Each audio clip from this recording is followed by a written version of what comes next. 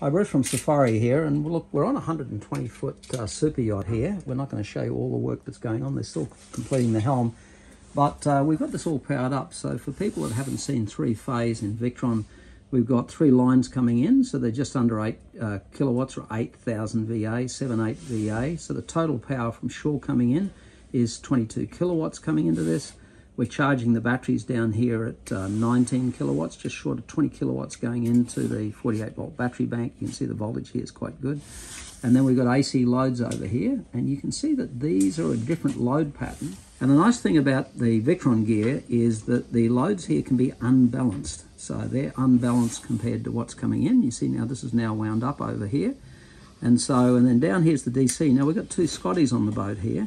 And so they're delivering power from the 48 to the 24 volt side down here.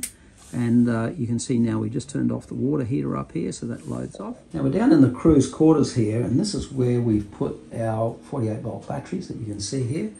We've got 24 down here. They're also in the locker over there.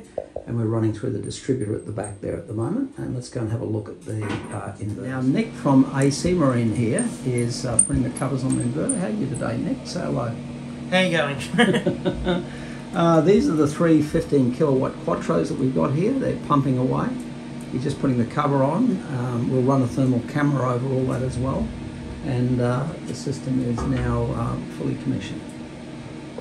It's just fantastic to see the 3-phase on both sides of this. And while we're charging the batteries, I've got to say, how good's that?